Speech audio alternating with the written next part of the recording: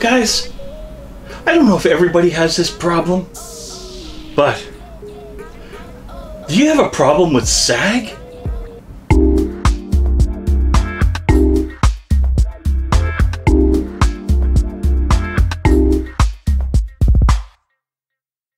Well, I do, and I'm here to tell you that this is a problem that I hope can be solved. And it can be solved by, well, Cooler Master decided they're going to fix my sag with the ELV8 addressable RGB sag protector. I mean video card thing. So guys, let's take this out of the box, take a look at what the overall feel, look, and quality is like, get it in the system, and see if it fixes that sag problem us men may have. Or I guess women could have sag too. Anyway, be right back. So this video has been brought to you by Easy DIY Fab. If you guys are looking for cooling solutions, and I mean cooling solutions, that also not just sound cool, but are absolutely cool, then I want you to check out the link I'm going to put below for Easy DIY Fab. I'll put their Amazon store link there because that is the #1 spot to get your best deal for cooling cool products from Easy DIY Fab. Alright, so we're going to take a look now. We're going to open this up, see what we got. Can't be too much. I mean, instructions, ELV8 thing. I don't know why it just keeps coming back. Just go away. Nice little foam thing.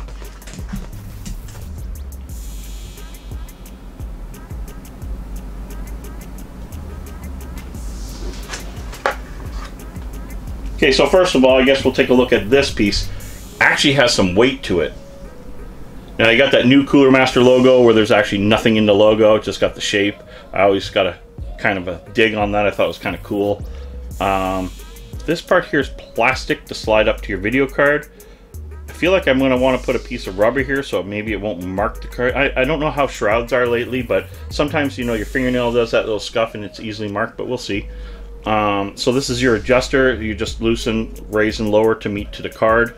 What I liked about this one and why I chose this one, guys, is the 3 holes. A lot of them just do an L, so there's 1, 2 hole. I think the 3rd hole is that extra support that's needed. Now, I will pick up a 2-hole one later just to try it out, to compare it to what I would say is the premium to a point. This is only, I think, a $40 bridge, but in a sense, Cooler Master is the premium brand. So this is the premium. Later on, I'll do maybe a Easy DIY Fab. Who knows?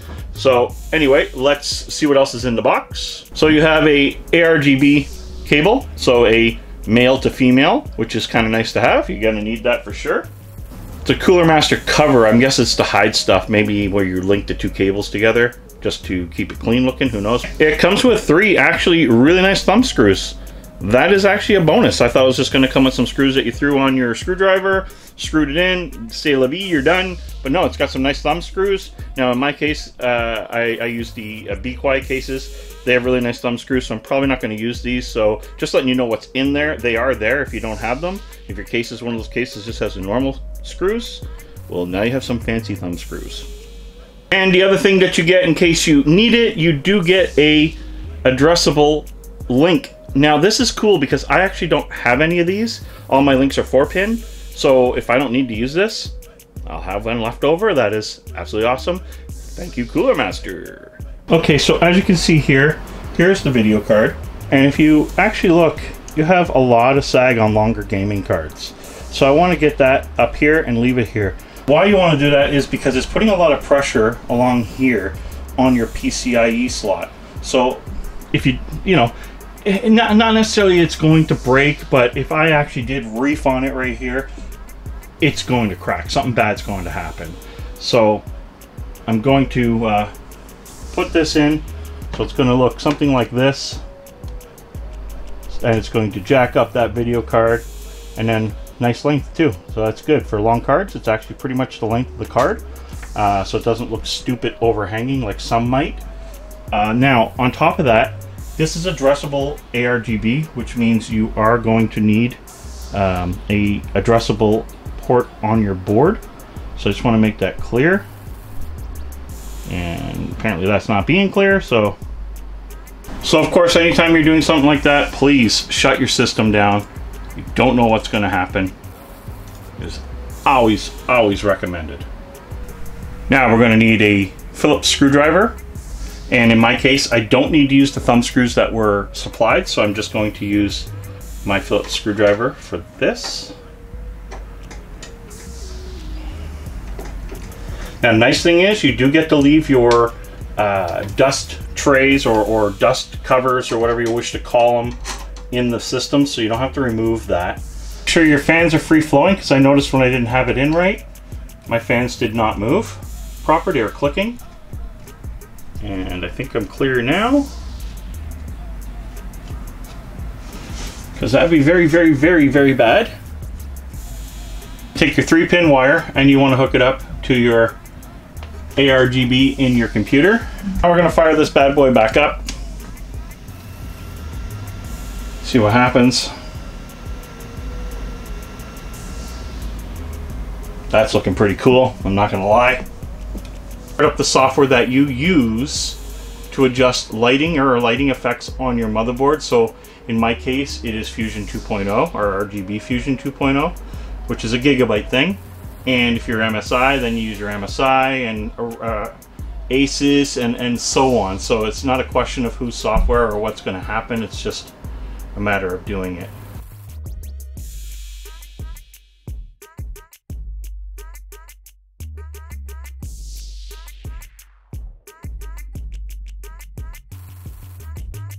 You get your product set up and you get it set up in your software, you can make it do certain things that you want it to do. I'm going to go with the Cylon. I call it the Cylon. I wish it could go back and forth. I don't know if there is one for that. Let's see.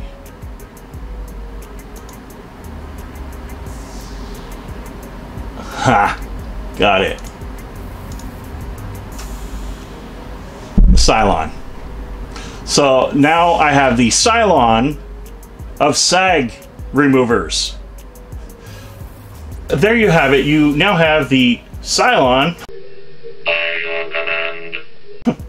I'm going to call it the Cylon mode, and I'm very happy to have that mode actually. But now my video card is perfectly straight. I have no sag whatsoever going on. The cons to the whole thing, of course, it is a little hard with one hand unless you tip your computer down to hold your video card plates in place with just one hand and then trying to put the other piece on. That does make it a little difficult. Other than that though, it does work. The construction and finish is what you'd expect from Cooler Master. It's all metal, so there's no plastic garbage going on there trying to hold your video card up. And it's addressable, so you can make it do whatever you want and customize your system the way you like it. So guys, I'm giving this one a thumbs up. For the price point, it does work very well. I will try a lower brand as far as brand goes and see if they do make a better product and what the material is. But till next time guys, it's definitely game over. Thank you for watching.